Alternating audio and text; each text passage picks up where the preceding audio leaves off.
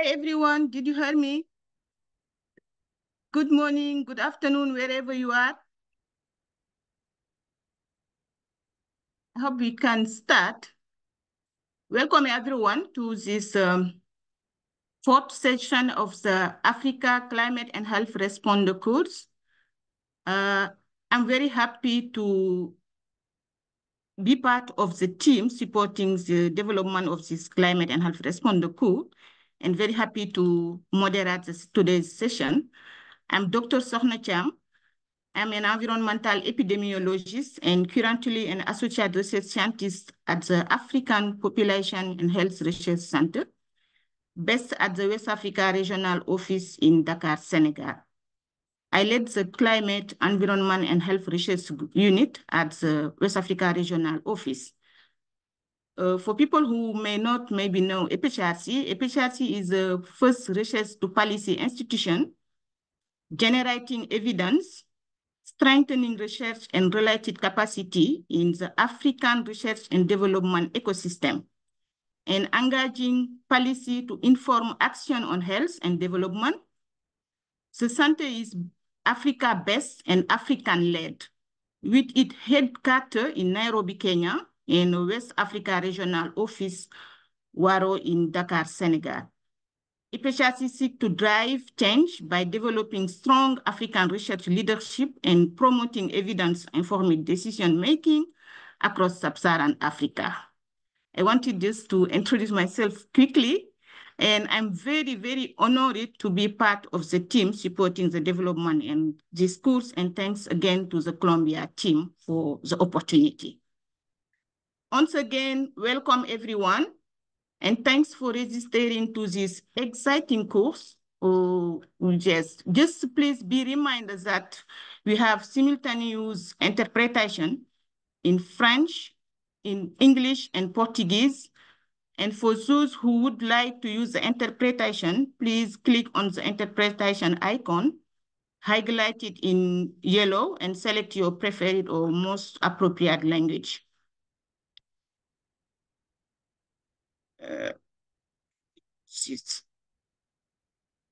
Okay, for the course we have, let me do this.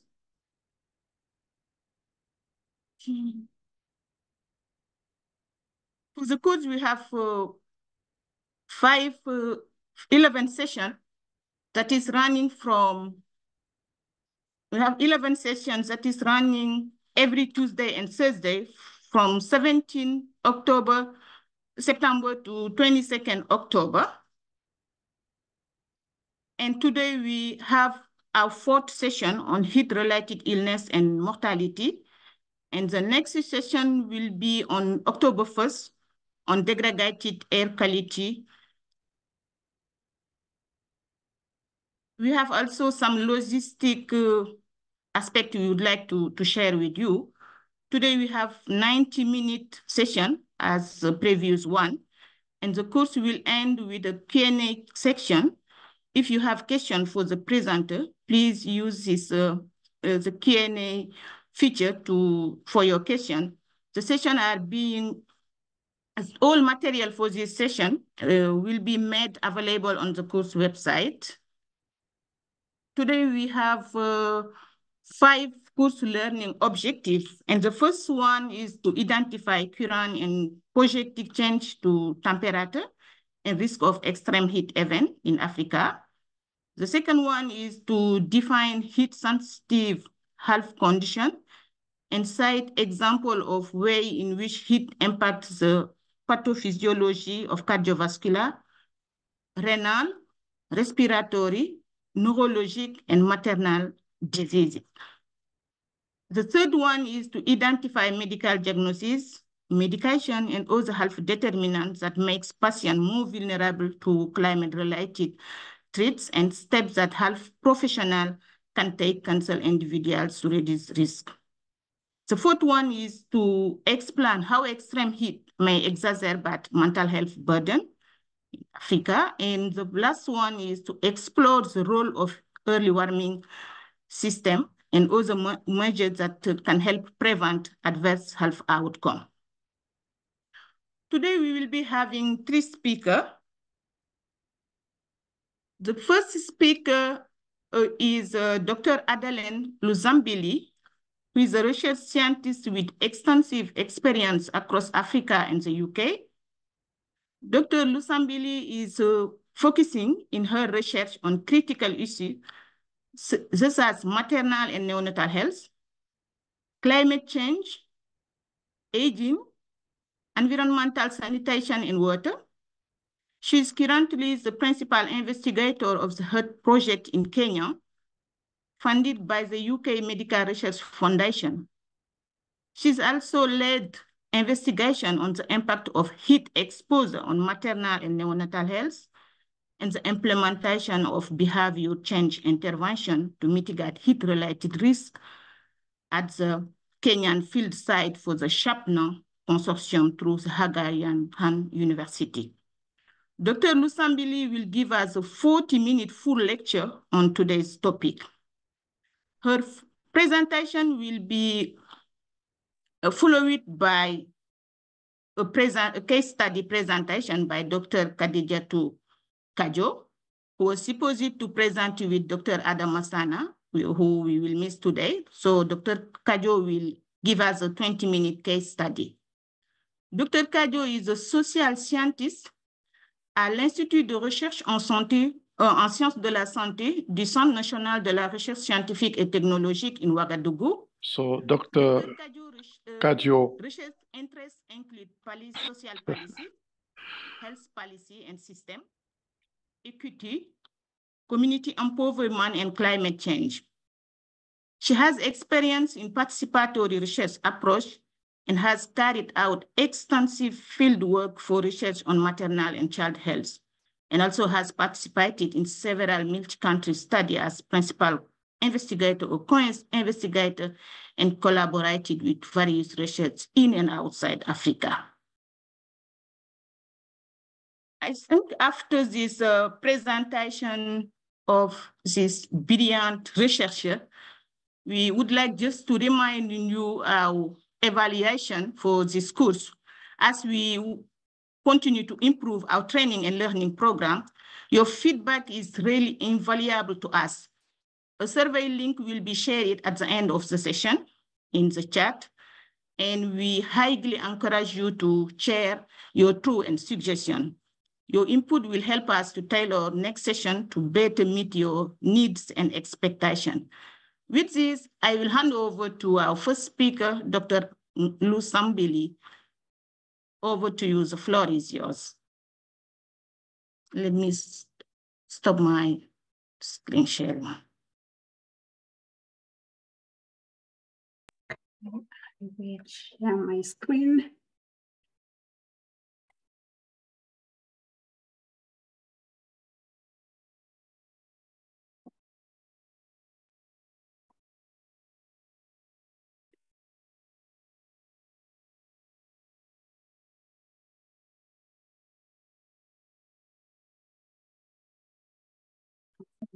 Wait.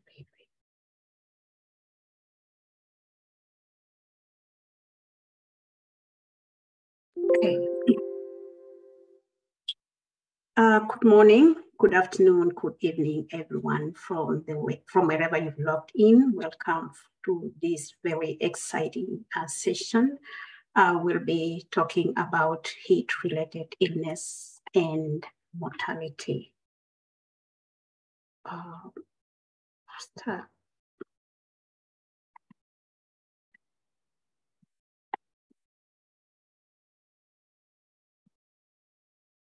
Okay, so in today's presentation, I will explore the current and projected temperature changes in Africa and examine the impact of extreme heat on vulnerable groups.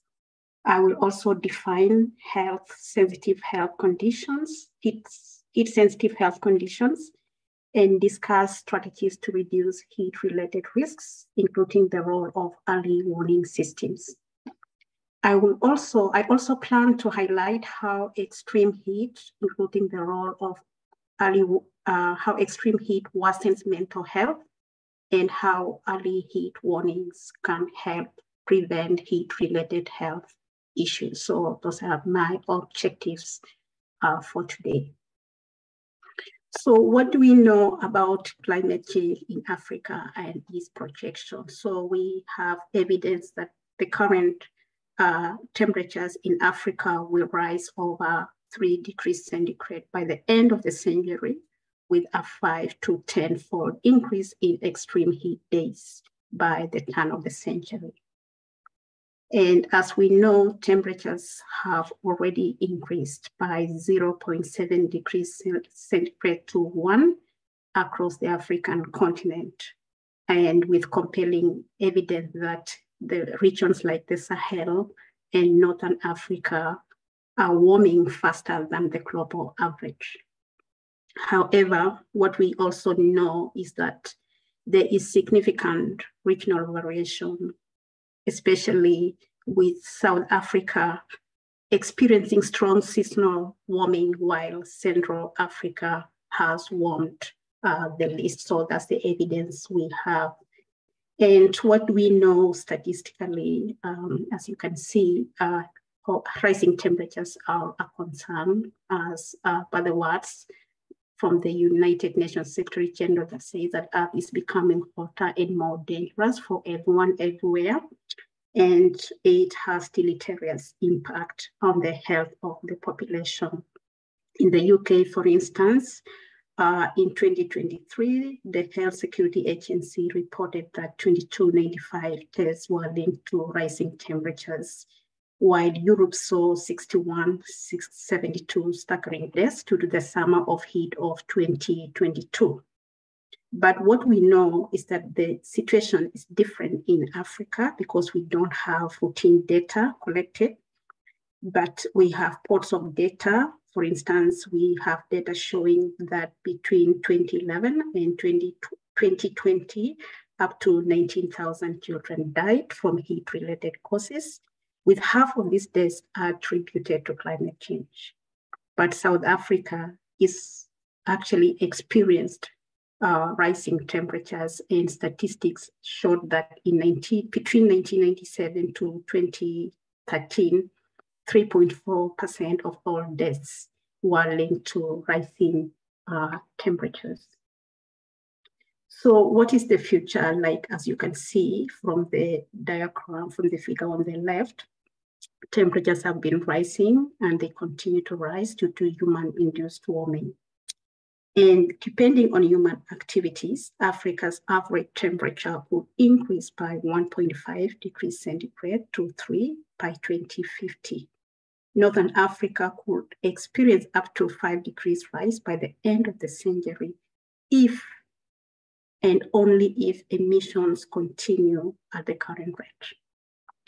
And we also have evidence that heat waves will become longer and more intense, and extreme weather events, including tropical storms, will be more likely to increase across the continent. So for Africa, let's just even take the example of East Africa, the impact of rising temperatures. The harsh reality of global warming, actually, you can see how it has impacted East Africa. For instance, from 2020 to 2023, East Africa experienced 5 relentless dry seasons, which left 23.4 million people food insecure, forcing 2.7 million from their homes. And we also have evidence that in 2010, 250,000 Somalis died in a famine, and soon after, enduring that severe drought, floods displaced around 700,000 more. And this has been an issue in the East and Horn of Africa. That's just a case study.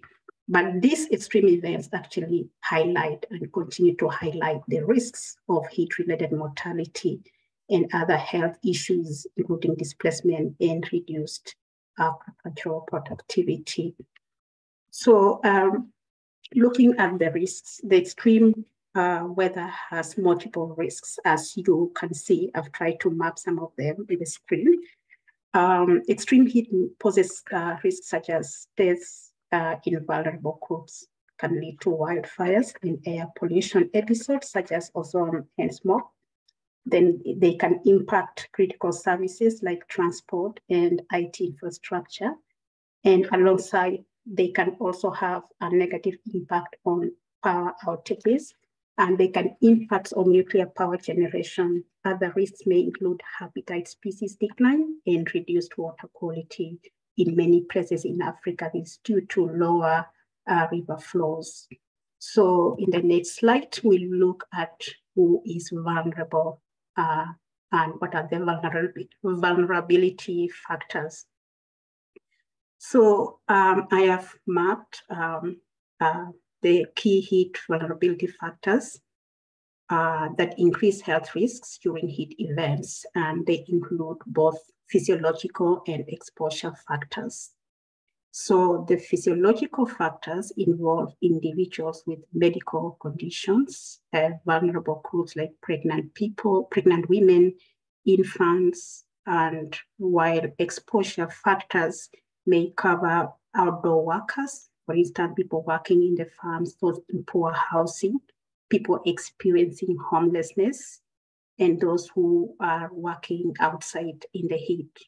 So together, both the exposure factors and the physiological factors, when they intersect, they heighten the vulnerabilities and the risk of heat-related health issues, as you can clearly see on the screen.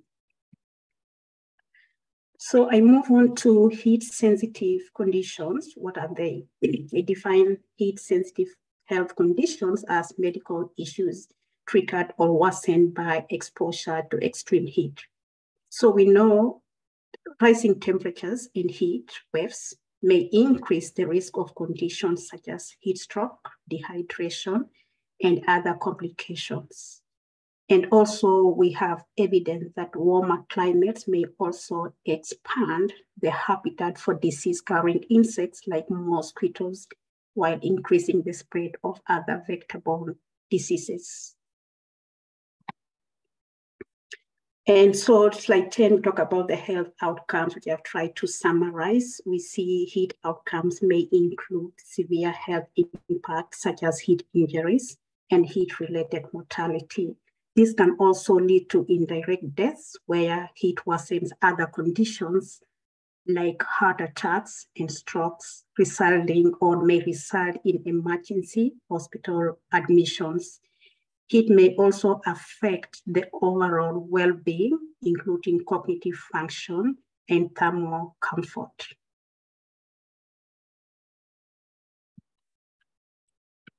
So there was a study done in Central America where researchers found that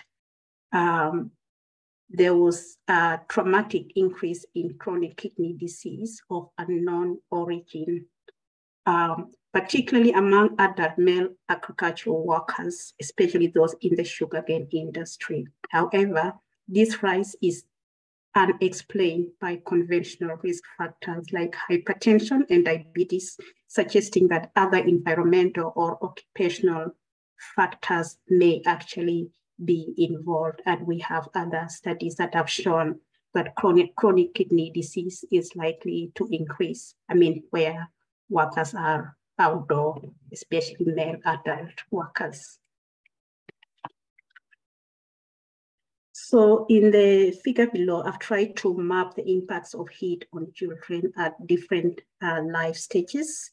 And this is some of it has come through some research that I will share later in a video. So during conception, high temperatures may increase the risk of hypertensive disorders and preeclampsia, leading to preterm birth.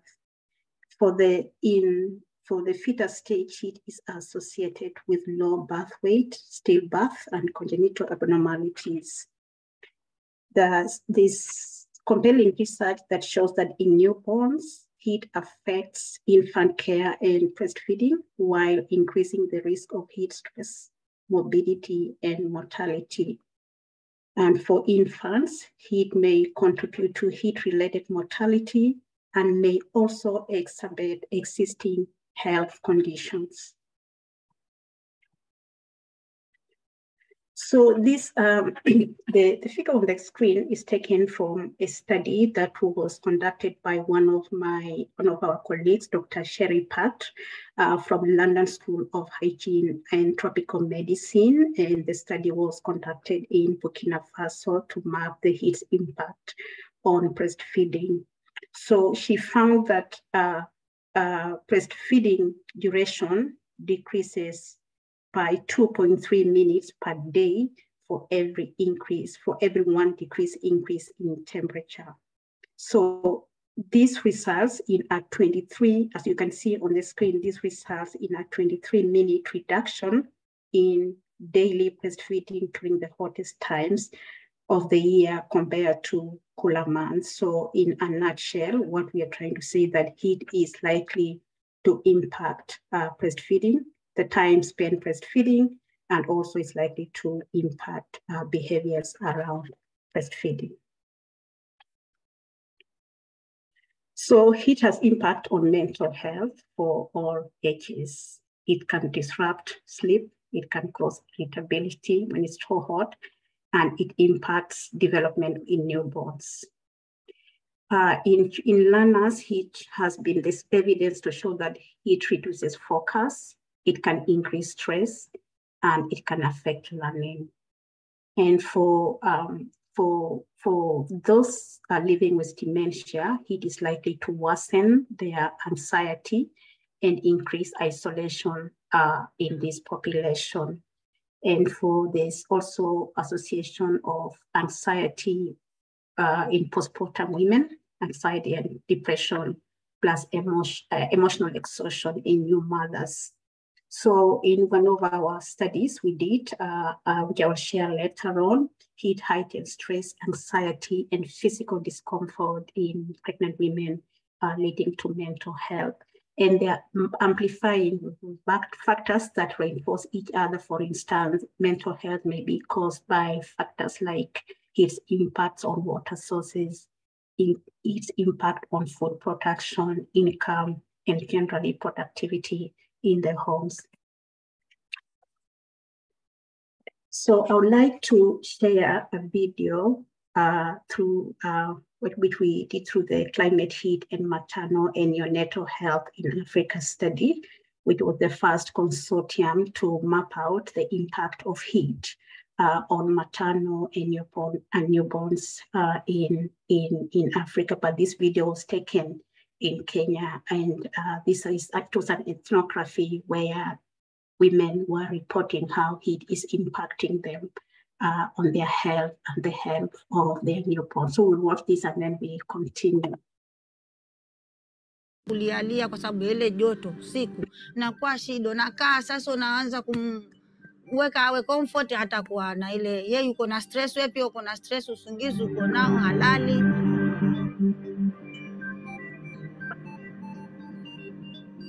In Kenya, Kilifi County is a largely rural coastal area that experiences temperatures of 100 degrees and no less than 70 degrees Fahrenheit in the summer.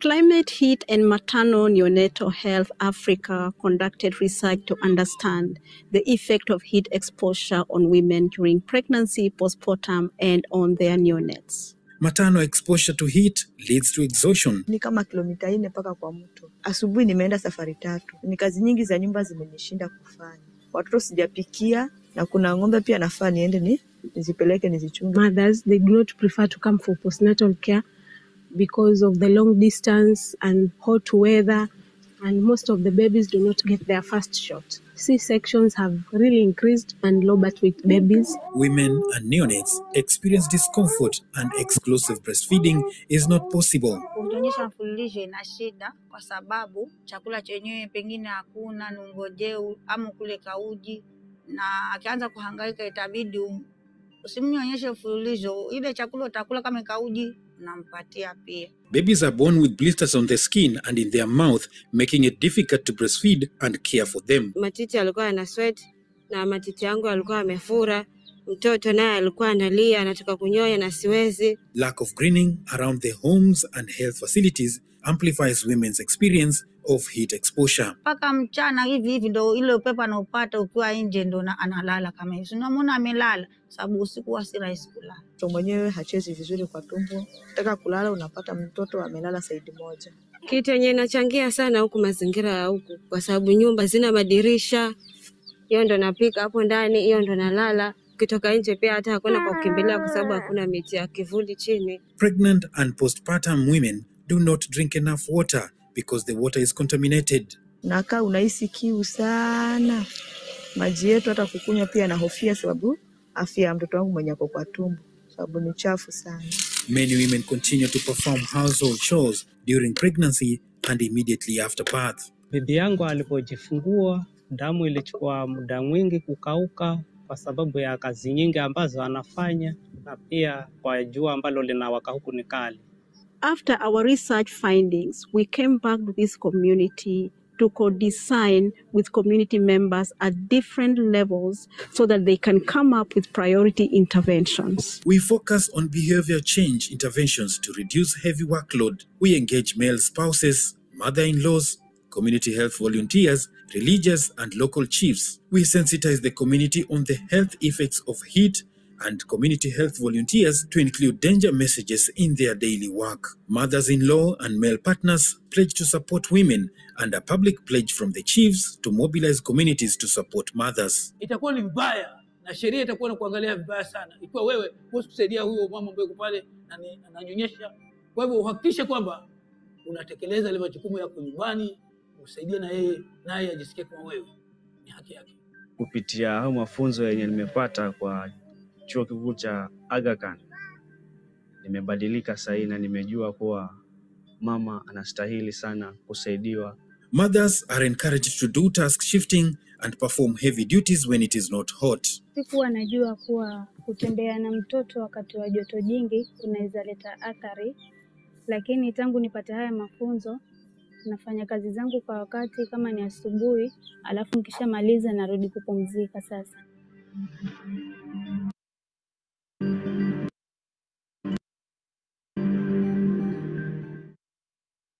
Kulialia kwa sababu ile joto siku na kwa shida unakaa sasa unaanza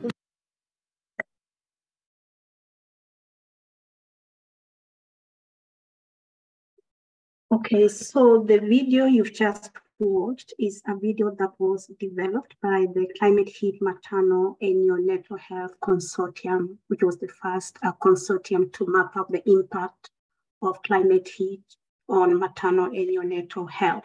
So we had research, implementation science research, and then we did an intervention that focused on behavior change.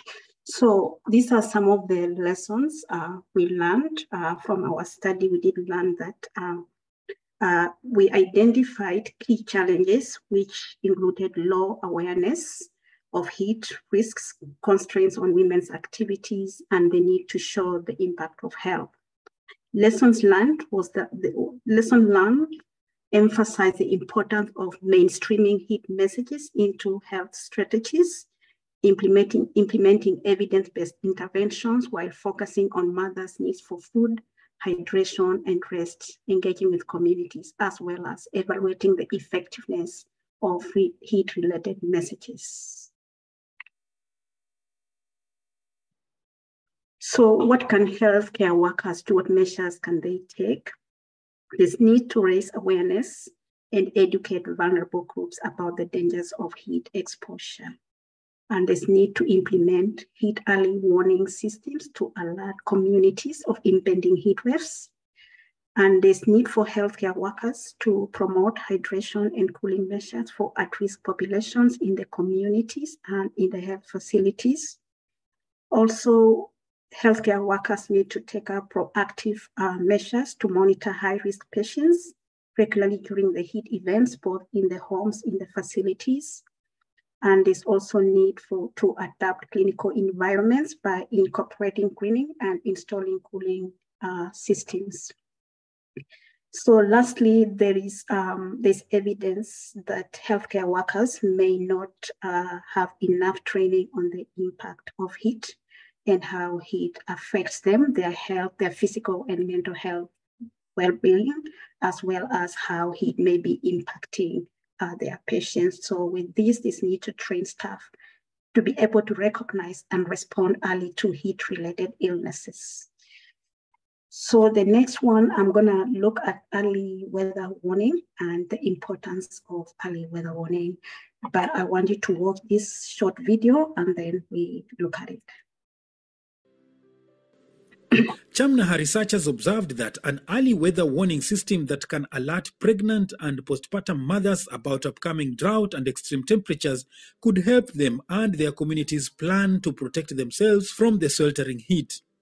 The available weather warning information on the radio and television is sometimes inaccurate, and many residents do not seek weather information, in part because the information is provided in English. Many rural residents in Kilifi depend on indigenous information weather communication strategies passed on from different generations, such as rainmakers and observing clouds. Mabata pia utaona yanapiga hivi, basi ule umeme ukianza tunajua mvua iko tayari. Hizi ng'ombe unaziona zinaweza kuondoka mbio. Naona inasimamisha ule mkia wake. Basi sio peke yake, nyingi zenyewe kabisa zote inaenda huko inaenda huko. Unajua mambo yako tayari. But as we face this particular session of climate change, we want to revert back to our systems which were very perfect, were quite predictable, and they were very simple. In addition, policymakers and community members emphasized the need to improve the delivery of early weather warning message in local languages, as well as capacity building the community health volunteers, chiefs, and other community leaders to assist in delivering timely messages in schools, churches, mosques, and communities. Okay, so just a minute. So we talk a bit on heat early weather warning systems. That video is just an introduction. So what's the role of heat early weather warning system? So heat early weather warning system has a role to provide timely alerts to protect vulnerable populations from extreme weather, to enable preventive actions, and to reduce heat-related health risks. So it's important because when communities receive heat early weather warning in advance and take up protective measures, it can reduce heat-related illnesses and deaths, especially in high-risk groups like pregnant women, children, and the elderly, while also helping them to preserve livelihoods. So as you've seen from the previous video you watched, there are current challenges in Africa. First of all, there's limited access to weather warning systems, as we can see, as we have seen in the previous video. And then there's reliance on indigenous knowledge, weather warning messages, and sometimes they're not accurate. There's gender disparities in information access based on some of the emerging findings from research. And there's lack of localized weather warning information, because we know clearly that climate change is impacting communities within their context. You move from 10 kilometers, people are experiencing differently. So heat early weather warning messages need to be localized so that communities can adapt and take preventive measures. Then the issues around language barriers, for instance, as you've seen, communities we've worked in have raised issues about the Department of Meteorology delivering these messages in English, where we have a large swath of rural communities who don't read, who don't understand English. They end up missing on these messages. So this need also the other infrastructural challenges. But what needs to be done is to strengthen national systems, improve access to diverse channels, and also there's opportunity to integrate indigenous knowledges with modern warning systems from the Department of Meteorology. And lastly, also to diversify these messages so that they can reach the most vulnerable groups in communities, especially in rural communities where heat is impacting the majority of the population. And that is my last slide, call for action on extreme heat. There's need to care for vulnerable groups, there's need to protect workers, and there's need to boost resilience. Thank you so much for listening, and that's the end of my slide. Thank you so much, Dr. Adelaide Lusambili, for your very, very insightful presentations that really highlight the hydrolytic risk during critical pregnancy period, and also for sharing with us these very, very nice videos. Okay, let me maybe move forward to introduce a little bit Dr. Kadidiatou, and we will come back to you, Dr. Adelaide, during the Q&A section. Dr. Kadidiatou Kadio, as I said, she's from the Institut, l'Institut de recherche en sciences de la santé du Centre national de la recherche scientifique et technologique in Ouagadougou, Burkina.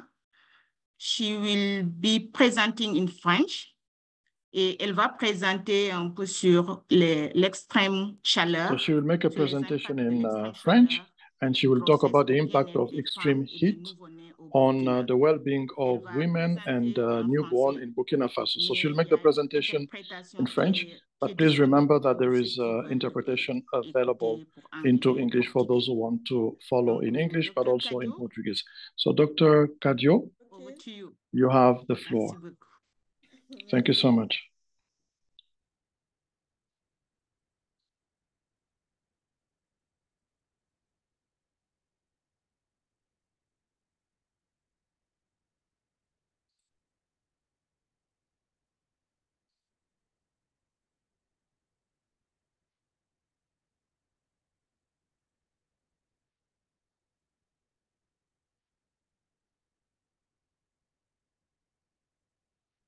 Yeah. Est-ce que vous voyez ma présentation? Please confirm you can see my screen. Yes, we can. Thank you, everyone. And thank you to Dr. Adelaide for her presentation. We worked a lot together on these issues, and she gave an image that shows us the issues and the problems around heat. But I want to present a case study that we conducted in Burkina Faso on extreme heat and the well-being of women and newborn. So I will make a presentation around 4 elements. So I'll give you the Burkina Faso context, and I will also give you some empirical studies. I'll give you some of the results, and then also the lessons learned. So where is Burkina Faso? It is a Sahelian country that is found in West Africa. It is one of the hottest countries in the region. And we have 22 million inhabitants in that country. And the temperature are between 25 degrees and 32 degrees. And between December and January, the minimum temperature is 17 degrees, and the highest temperatures are around 40 degrees or more between March and April.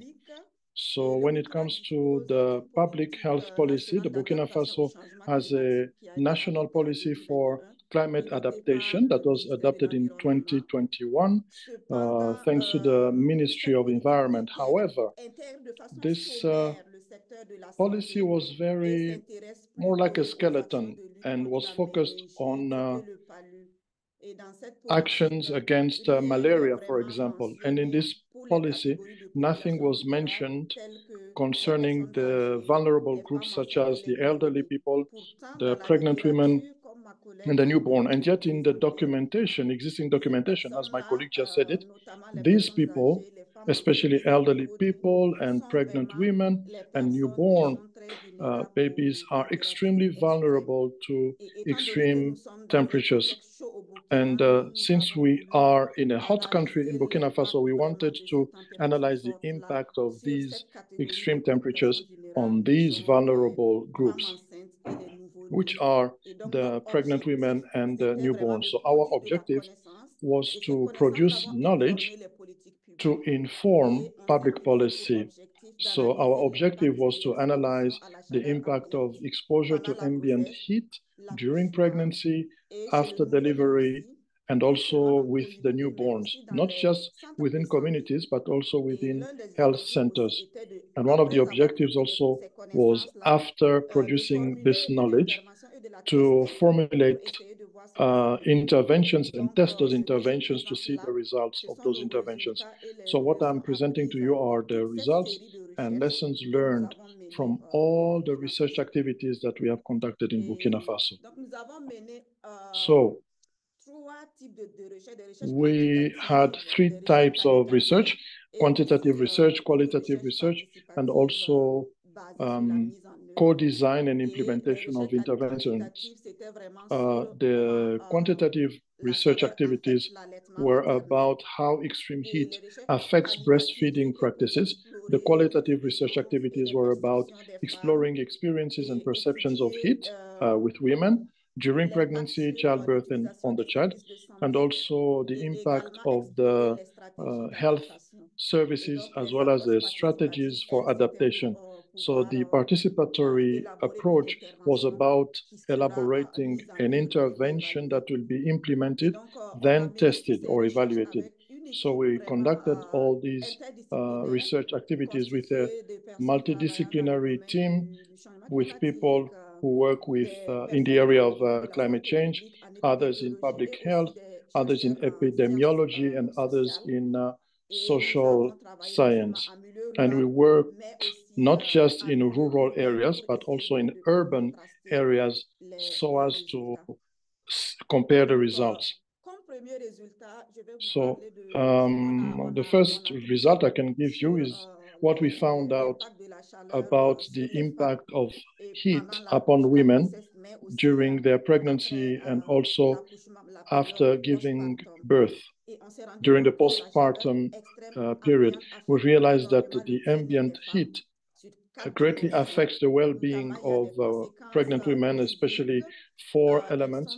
Physical consequences: they are very tired, they are not able to rest and sleep, they are dehydrated, they have some skin problems, and it also has an incidence on their performance, and they are not able to take care of themselves. Social consequences: they have a tendency to isolate themselves, and there's also a disharmony with others within the family that comes as a result of the psychological consequences, such as the irritability during pregnancy, and also the postpartum stress that increases because they are worrying about themselves and their babies, and they are anxious. And when they have a baby that cries a lot, often they are not able to pinpoint what exactly is wrong with the baby. Is the baby sick? Is it because of the heat that the baby is agitated? So this increases their irritability and their anxiety and their stress.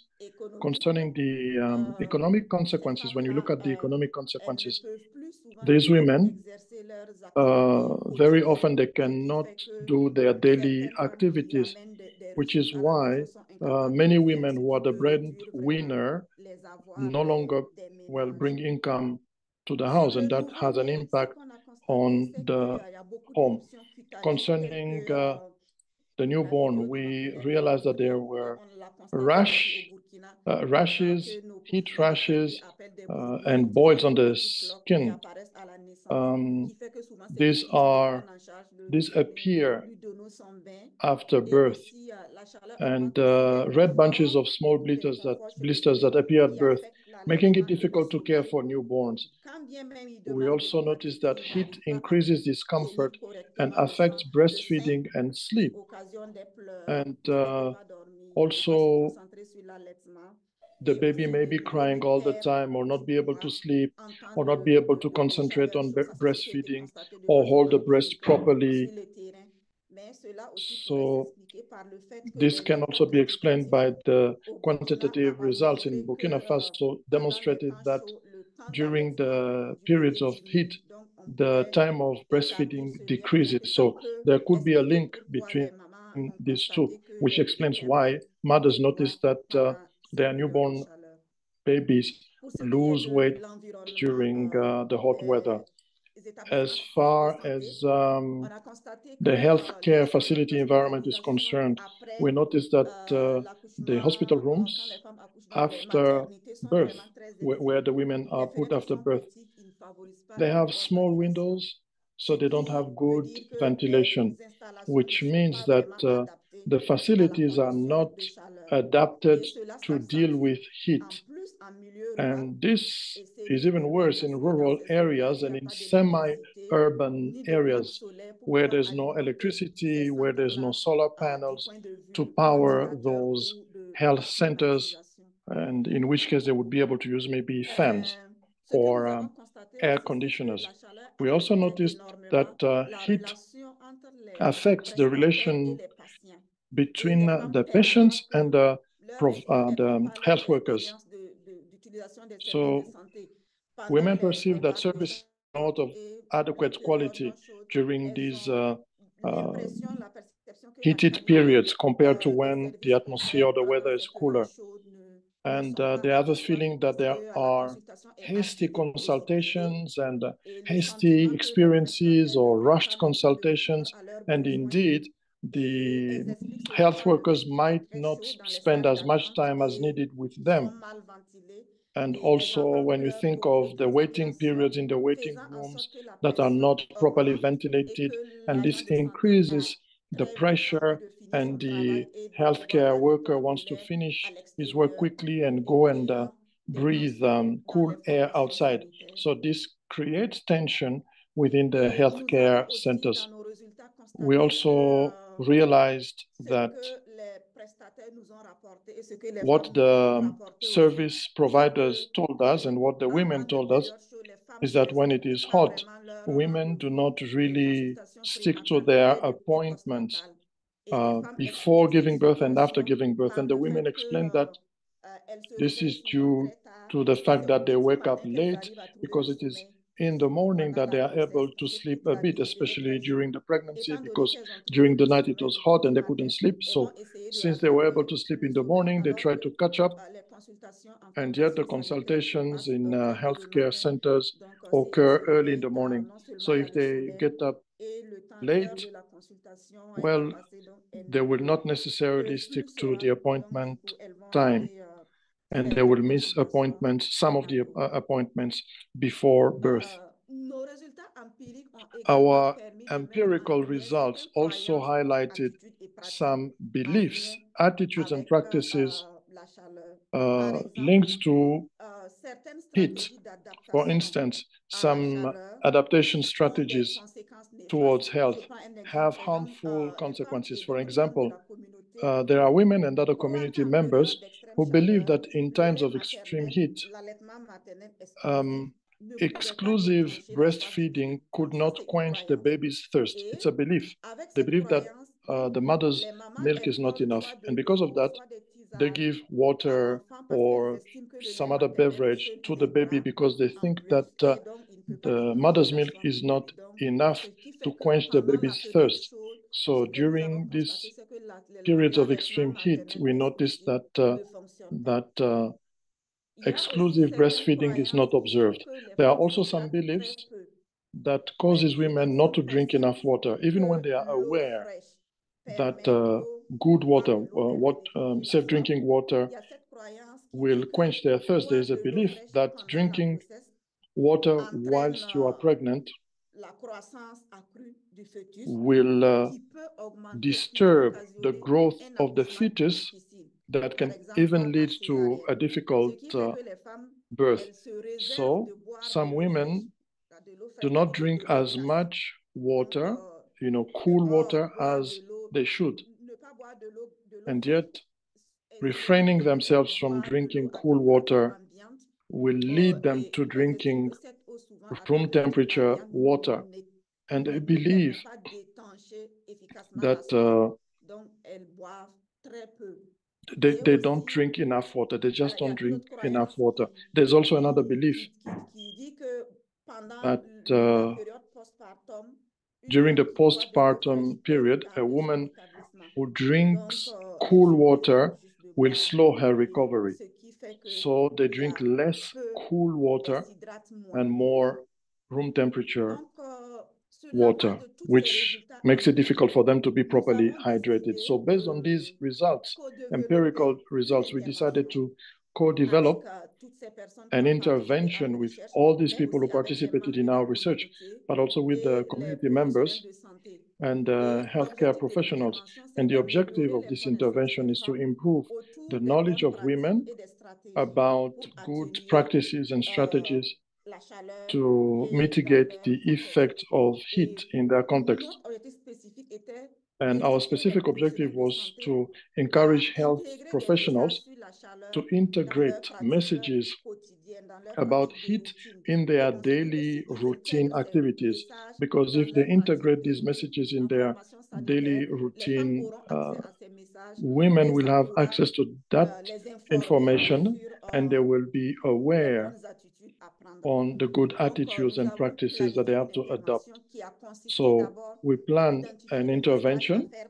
We had to identify the messages to change attitudes and practices about heat and maternal and newborn health with regards to health, of course, to heat, sorry.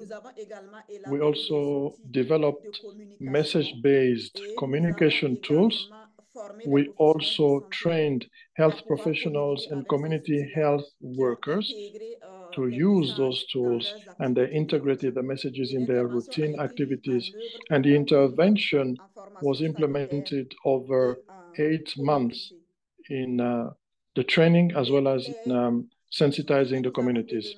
The tools that we developed were mainly image boxes. We made drawings that show how women in communities can behave so as to reduce the impact of heat on women and children.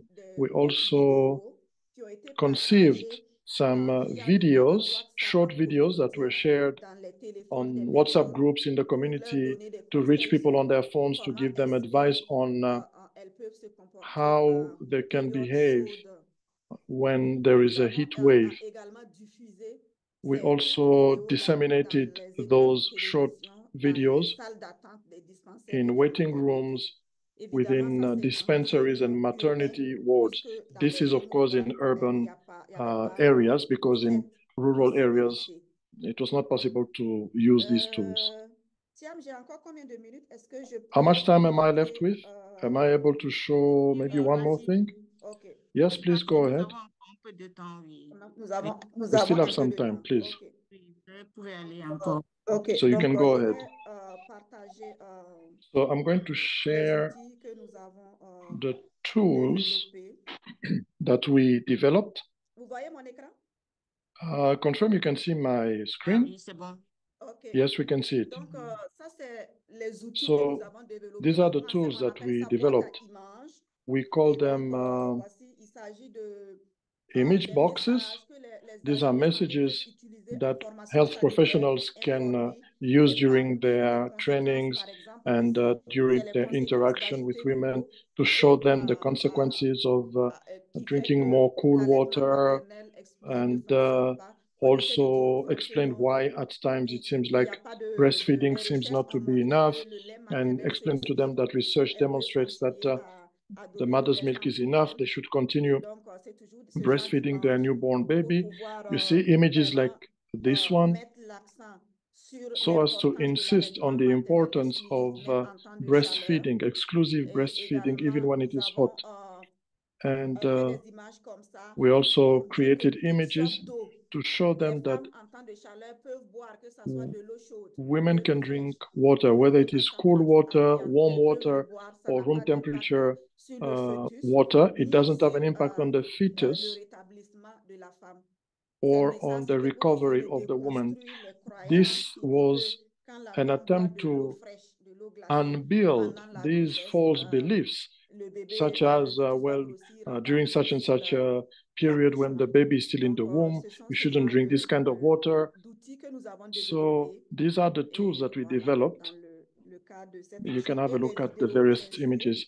And we also developed short videos. I don't have enough time to show you the various videos, but I gave you a link so you can go and have a look at them.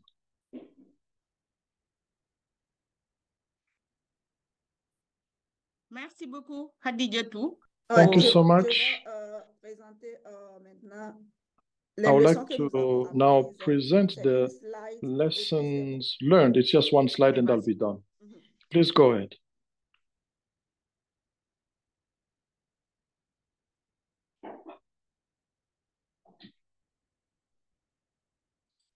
Vous voyez ma présentation? Confirm you can see my slides. Yes, if you can display in full screen. So what are the lessons learned from all these processes? It's that pregnant and postpartum women have little awareness of the health risks of exposure to extreme heat because it's quite hot in those areas. And for those women, they say, well, it's normal. But the health risks on them and the babies, whether it is still in the womb or it's born, there's not enough awareness. And we realized that the health professionals did not have a great awareness of these risks because it is not integrated in the various health policies. It is not incorporated in their training as health professionals. So we believe that it is necessary to set up a strategy to adapt the health system to climate change by developing programs and policies. For example, you can enhance ongoing training and also readjust the existing curriculum so that it can have a positive impact on the practices of the health professionals. Also do capacity development with the health workers in terms of communication with the women, specifically concerning health risks related to heat, and also let them know the adaptation strategies when it comes to primary health care. So these are possible tools that will strengthen the resilience of our health system, considering the climate change effects that are not getting better anytime soon. And this also gives you a glimpse of the partners who shouldered us in this work. I thank you so much. Merci beaucoup, Dr. Kadio, for that. Thank you so much, Dr. Kadio, for this wonderful presentation. It's full of examples, illustrations. So I was saying, thank you so much, Dr. Kadio, for this wonderful presentation. It is quite illustrative, and also thank you for sharing your examples in urban areas and in rural areas. I believe that this is a beautiful case that gives us information, especially to health professionals who have joined us here. And thank you also for sharing the tools that you are using with us. Now, there are some people who said that there's a language barrier every now and then because interpretation is not exactly as they would have expected. Translation is not working. We are very sorry for that, but we'll share all the materials. The presentation, we have both French and English version and even Portuguese version that we'll be sharing with you, and we'll also share the recording for you. I think now with this, we can move to the Q&A section. If you, we see that some people are adding their questions there. If you have any question for the presenter, please go to the Q&A sections and add your question. We have some question for Dr. Adelaide, Lusambili, and also some question for Dr. Kadio. I will start with the question for Dr. Adelaide. We have first question, I think, comes from Stefan. I'm sorry if I did not pronounce well your name, Stefan. He said, what explains the variability in temperature rise across the different regions of Africa? And the second question comes from Ms. Ganau Tewacho, saying that how do we measure the heat as a risk factor for morbidity and mortality in healthcare facility, and also in outdoor? I will just give you maybe 5 questions, so you can try to respond on that, so we can have another next round questions. Did you got what I said, or you would like me to repeat the question? Dr. Adelaide. Yes, I got the one for heat measurements in the facilities, and then the temperature measurements across Africa. Okay, let me repeat the third one. How can we strengthen our health system to be able to catch more children? And is there a correlation between heat-related stress and mitigation strategy in Africa? And what lesson can we learn from this in terms of resilience and adaptation to extreme heat conditions? Maybe you can try to respond to that question first, so we can ask. Yeah. Okay, so let me try to answer the one for the heat threshold, how it's made. I am not actually, I'm a social scientist, medical anthropologist, but I'll try to answer that question the way I understand it. So when we talk about heat stress and the heat threshold, for instance, it takes different measurement. If, for instance, you are you're working in an environment that has 28 to 30 degrees for a continuous period of time, it's considered to be on the upper limit.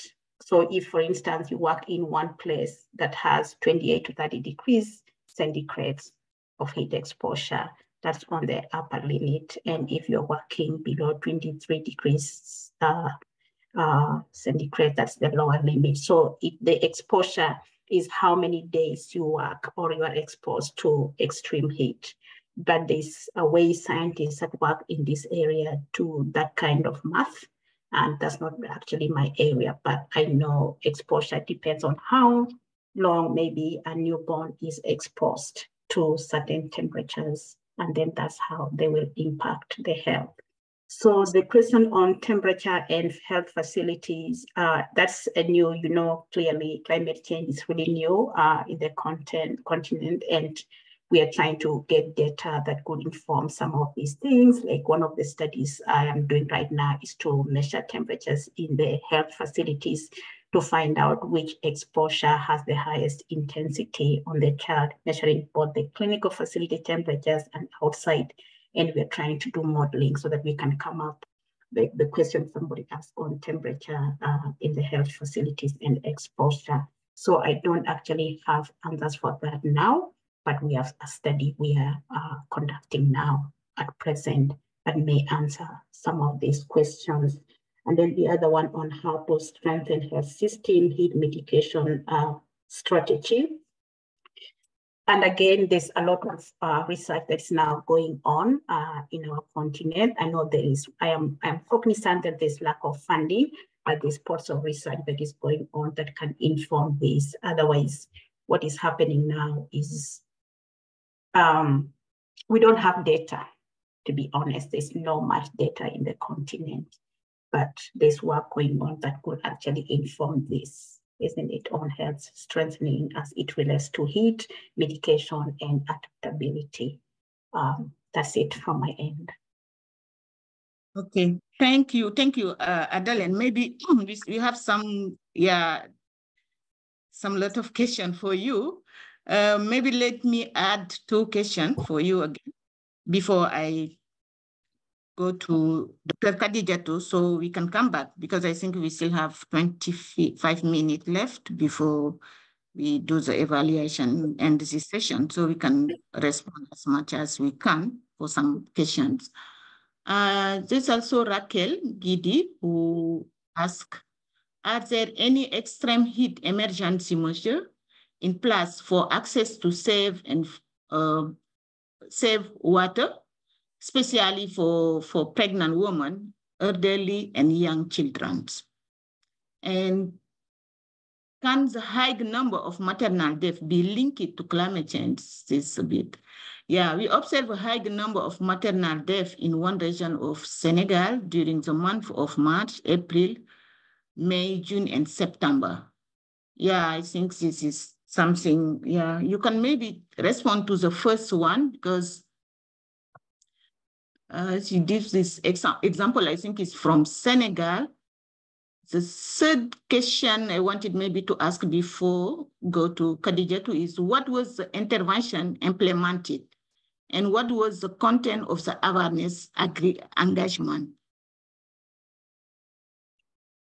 Okay, so the first question, I didn't really get it, but I can answer the second one where there's a question asking whether there's maternal mortality linked to extreme heat. You know, from the statistics I presented, some modeling has been done, and that's how those statistics came up, that is likely in South Africa and in Kenya, in Africa across certain number of kids died. And in the UK, from the UK Observatory, actually, there's evidence that shows that heat has an impact on maternal mortality.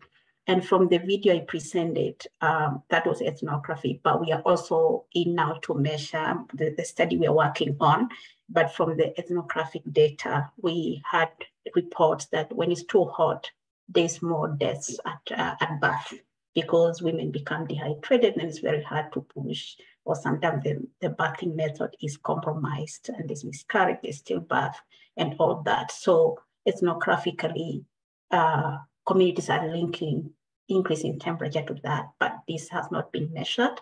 And that's the study we're doing now to see to what extent does heat actually lead to maternal mortality. We're doing that now, yeah. Okay, thank you. Thank you, Dr. Lusambili, for your response. Let me just maybe ask some question for Dr. Kadidiatou. We have here some questions. The first one is, bon, je vais vous poser les questions en français, donc vous pouvez répondre en français et on a la traduction.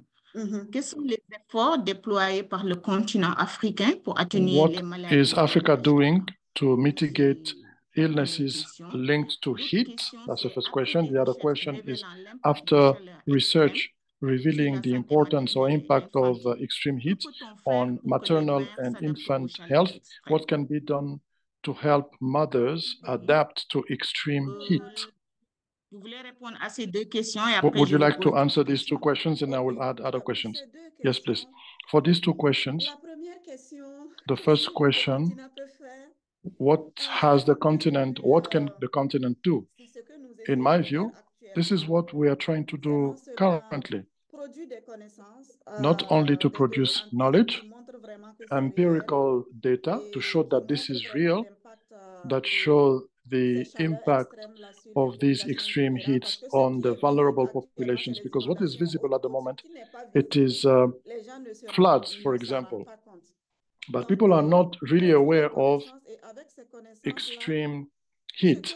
So with this knowledge produced, what governments can do is to produce adaptation policies to climate change, not just at the level of the health system, but also the health facilities, build more health facilities and using building materials that are more appropriate, work together with architects for so doing, and also not just the building materials, but also the shape of the buildings, but also communicate a lot so as to induce a change of behavior, so as to remove the inhibiting beliefs, these false beliefs such as if you drink warm water, your baby in your womb will grow fat. So there must be strategies that will help to mitigate these. Now, the second question, please remind me the second question. What was it about? La seconde question, c'est the second question was, que peut-on faire pour que les what mères can we s'adaptent do so that mothers can adapt to extreme heats? I think I had started answering that question. We can insist on communication. Really, we have to put an emphasis on communication to bring about a change of behavior. And we have to work on the environment, plant more trees, build with appropriate building materials, but mostly on communication so that the women can become more aware of this problem, but provide them also with tools that they can use. Because even if they are aware or they are informed, they might not be able to know how should they behave themselves during those heat waves. So they need to be taught also on the appropriate behaviors that have been tested and proven through research. So there's ongoing research, and in the years to come, we are sure that we will have efficient communication strategies for that. So there's also a question from Aminata Traore.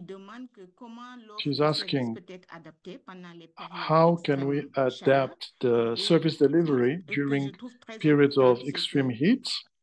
And also, she would like to know whether you observe differences in the heat impact in the rural areas and in the urban areas, because you did studies in the urban areas and the rural areas.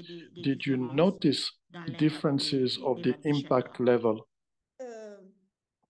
when it comes to extreme heat? Well, the difference is what we observed is that facilities in urban areas are they're better built than in rural areas. For example, when you look at the maternity ward, I'm not saying it's everywhere, but on the sites that we studied, the maternity ward have air conditioning. So that air conditioning makes it more agreeable to be there rather than in some other areas that are semi-urban or rural areas. So in some other urban areas, you have air that is available. They can be ventilated, but they have small windows, just like what we see in rural areas, where you don't even have fans. And so many women complain that they felt choked because of the heat, unlike in the urban areas that we studied. So most of them had air conditioning in the maternity ward and also in the various bedrooms were also ventilated properly. So these are some of the differences we observed, which somewhat mitigate the effect of heat within health facilities. However, in houses, in urban areas, it is even hotter. Why? Because many houses have iron sheets as their roofs. And also you have houses where you have many more people than they should house, which increases also the effect of heat in urban areas. Thank you so much, Dr. Kadio. Ask few more questions to Dr. Lusambili from the audience. I think there was one question that was about awareness engagement. What was the intervention implemented and what was the content of the awareness engagement? If you can maybe respond on that. And let me add another one.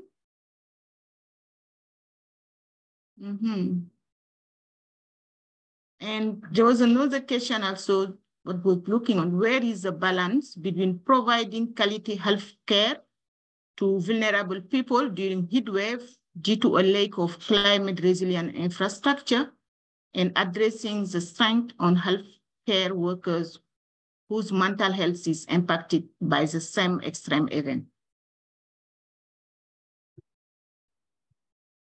Okay, so thank you, Sokhna, for raising those questions. So I will attempt to answer the first question, and I will attempt to answer the second question.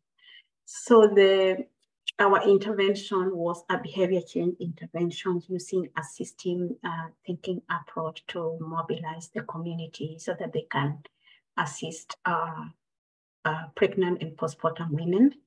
And it was also to improve, to increase knowledge, to create knowledge awareness in the community on the dangers of heat, and as well as to encourage communities to shift some of the harmful social cultural practices that are really harmful to mothers during pregnancy and postpartum that we felt that were endangering women during periods of heat. For instance, where we had conducted our research, we did find that there was some culturally ingrained harmful practices whereby a child, even in the heat, moms covered a child with a lot of clothes for fear of witchcraft. And we thought, and then these babies actually, when we were doing research, ended up dying.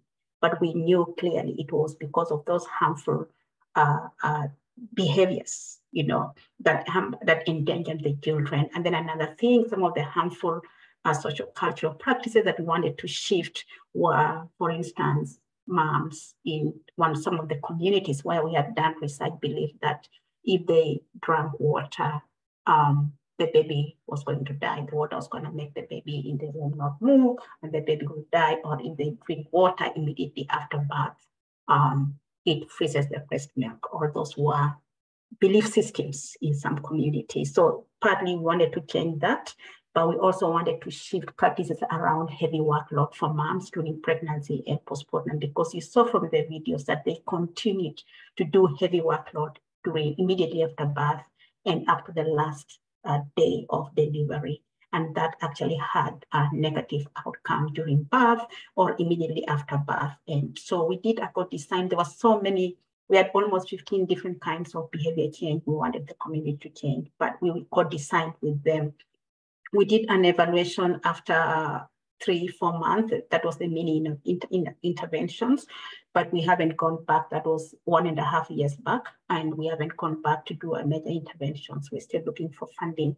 Unless any of you has funding, we can go back and see what kind of behaviors have shifted. Thank you very much for that question.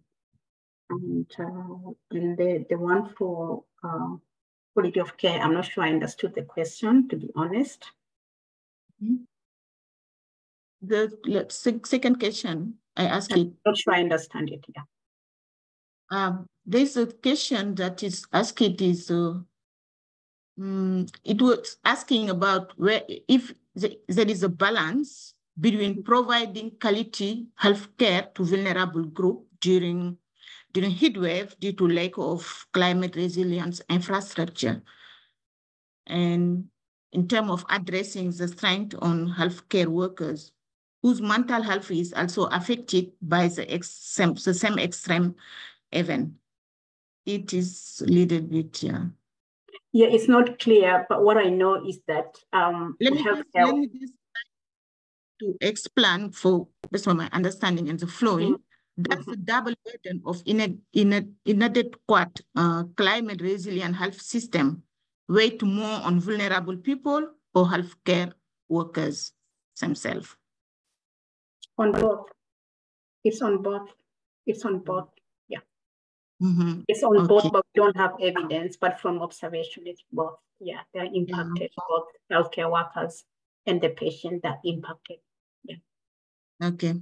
So means we need more evidence to be able to clearly, yeah. Explain this one. Thank you, Adelaide, for your response. Let me check and maybe try to have some more questions for Dr. Kadio. Yeah.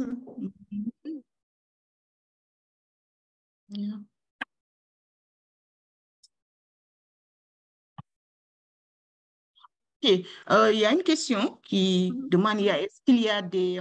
There's a question. There's also sensitization for the people who pollute in Africa. And there are solutions for them. There's another question. Should we fear a desertification of Africa because of these extreme heats? Should we fear desertification in Africa? And also, can we contribute to mitigate the effects of extreme heat?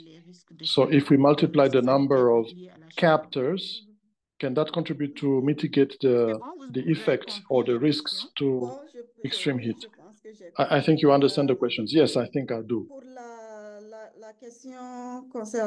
For the questions concerning the heat captors, I think it is the climate sector. They are the ones who collect the information on heat, and then they relay the information saying to us that in the days to come, it's going to be hotter than usual, and that you need to apply the appropriate measures. It can help, but it depends on the context. It depends on the context because these meteorological informations in urban areas, they can be accessed by the majority of the people who live there, but in rural areas, it's quite difficult. So I cannot say yes or no. I'm saying it could contribute to that, but it depends on the context. As far as our issue is concerned, concerning training, health trainings, as well as the health facilities, what is important is that in the near future, it's better to rethink how do we build our health facilities.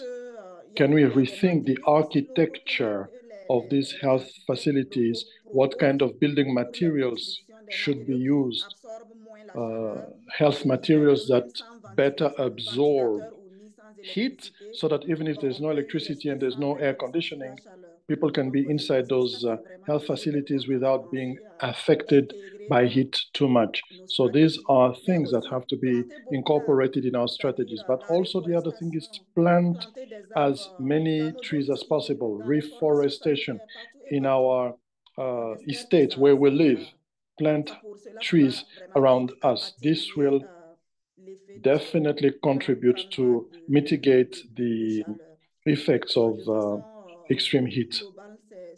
So globally speaking, that's what I could say to these questions based on the research and studies that we have conducted. Yes, I think we still have. Thank you. Thank you. 7 minutes. Let me maybe ask one more question to each of you. That's fine.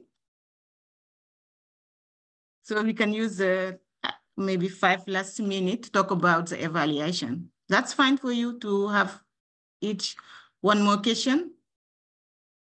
Go ahead, thank you. Yes, maybe let me continue with Dr. Kadio. Just a follow-up about la sensibilisation pour les pollueurs quand même. Concerning sensitization, engaging those who pollute Africa, those who are responsible for these great nocive emissions. What has been done so far, apart from engaging the health professionals, but the sectors that are guilty of pollution, even though that Africa doesn't pollute that much?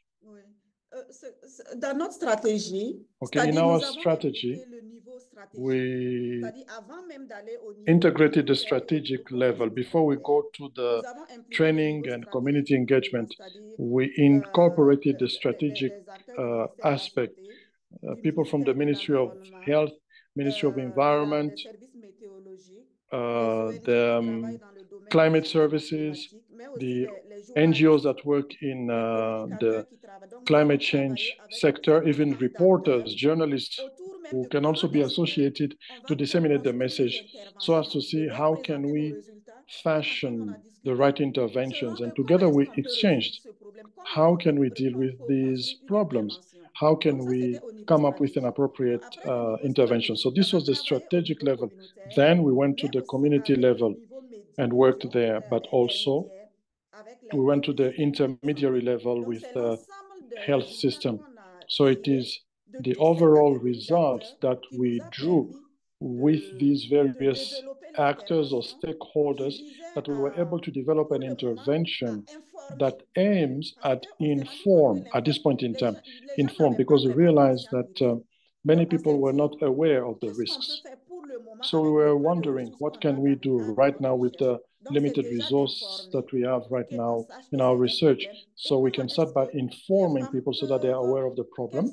And also, how can we help women to adopt the behaviors that will be an adaptation measure for climate, for extreme heat? Because we know that it is good to communicate with the hope that people will change their behavior, but that change of behavior will not happen overnight. So we need to come up with tools to train healthcare professionals so that they can internalize that. And when they are dealing with a pregnant woman, they can immediately ask them, how much water do you drink? Do you know that it can have an impact on the development of your fetus, and encourage them to drink enough water? You can drink cool water, you can drink warm water. It will not cause your fetus to grow abnormally. These are things that we introduced in the health training. So with these two types of research, we were convinced that we will be able to scale up when we now come up with a national policy. Because as long as it is not integrated in the national policy strategy, there will be no change. So we need to integrate it at this level, and that we revisit the training curriculum for healthcare professionals so that they are aware of this problem and they will start dealing with that and communicate with the women on the ground. So this is our view. Thank you so much, Dr. Kadio, for this answer. Dr. Lusambili, what local approach and messages can be passed to communities to combat extreme temperature? I think this is your last question. Oh, so you messages generally. So I think it's a broad questions. Messages can be segmented to different population and different people at different stages. So for instance, we could have segmented messages for the most vulnerable, like pregnant postpartum women, messages around hydration, as you've seen in our videos, messages about taking preventative measures, messages about harmful behaviors could also be disseminated. And then the whole community, we have messages on early weather warning, how to take preventive measurements and how to do it in the communities. We would have messages about the built environment because it's a big problem, and it's actually where in the homes is where women are likely to suffer from the effects of heat. Maybe that would be at policy level, maybe adjusting the built environment to adapt to the changing weather, isn't it? And then the messages about early weather warnings. There's so many different messages that could be communicated to the communities. Some of them will be then mitigation, cleaning the environment, taking refugee, task shifting. It's a wide range of messages. Thank you so much, Dr. Lusambili. I think with this, I think we are at the end of the session. And thanks again to you and Dr. Kadio for your very, very informative presentation and response. At this point, I want to just go to the next part of the session and invite you participants to evaluate the session. You can use the link that is shared in the chat or scan the QR code with your phone to really respond, to really evaluate this session. And also be prepared to take exam. Do not forget that, to be able to have your certificate.